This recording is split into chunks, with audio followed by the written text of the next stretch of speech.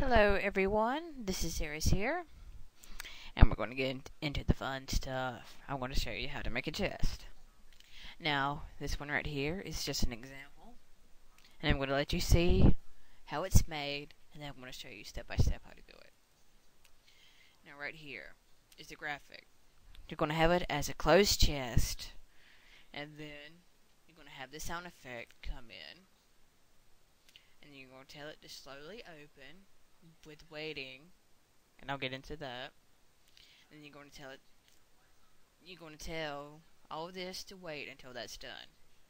Then you're going to insert the sound of like you got this item or whatever, and then change text option. It's going to appear right there where you tell it to go, and then you'll tell it to say you have obtained blah blah blah. You looked into the chest and you got blah blah blah.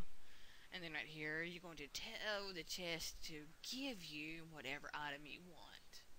And then this is the same as that. And the switch is basically telling it to stop once all of this has happened. So you won't keep on getting the same thing over and over again.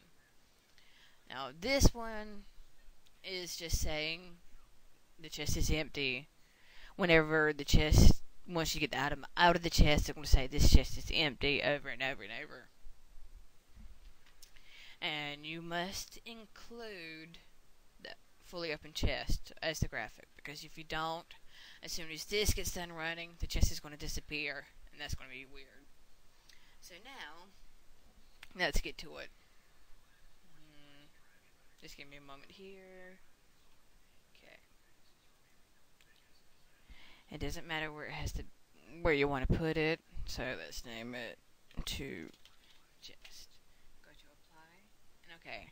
The only reason I do that is so that when you tell it to go through or whatever, and you'll see why, it'll show up. So go to your graphic. It doesn't matter which chest that you use, but I'm using the first one.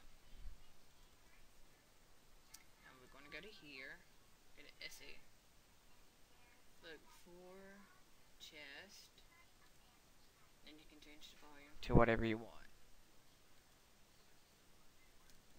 Go to here to set move route. This is where I said naming your events comes in handy. See, this one is the example, and this is the one that we're going to make. So click on that one. And now we're going to go to change graphic. Go to the next. Okay, see, you want this one right here.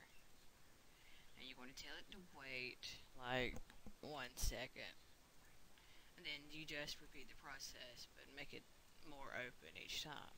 So it's going to be this one. I'm going to tell it to wait to 1, and then insert the last one, and then okay, and then you come here and tell it wait for it to complete. To insert sound effect of either item 1 or item 2. It's up to you. Let's go with item 2 and put it to that right there. Okay. And now we're going to go here and say you have obtained a potion. It doesn't matter what item you want it to be. Like if you want it to be like an elixir, just type in elixir or whatever you want it to be. Click OK. Now, then go to here, change text options to middle show. And then now, we're going to tell it to give us that item. Go to change items on the first tab. It's going to be on the right hand side. And since I want potion, I'll just leave that alone.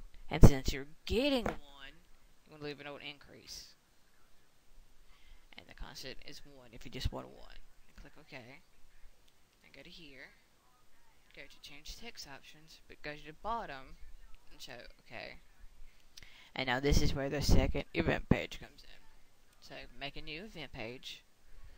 Now, like I said before, if you don't put that graphic in of the box still open, it's going to disappear.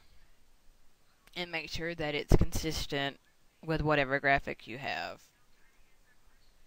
Now, you want it to say like something like chest.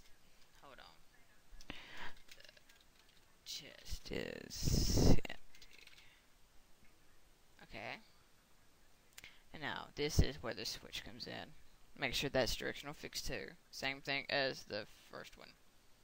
Now this is where the self switch comes in. Click on here. You could name it either one of these, but I just keep it standard. Now, all you got to do is come here, go to control self switch, and since A was the one that we used, go to OK, apply, and OK. Now we're going to play test it. Save changes, yes. Come on, come on. And yes, I know there's no background music, and I'll get to that later. So here's our chest. Let's open it. You have attained a potion. The chest is empty. The chest is empty. And see? And that's how you do a chest. If you have any questions, let me know.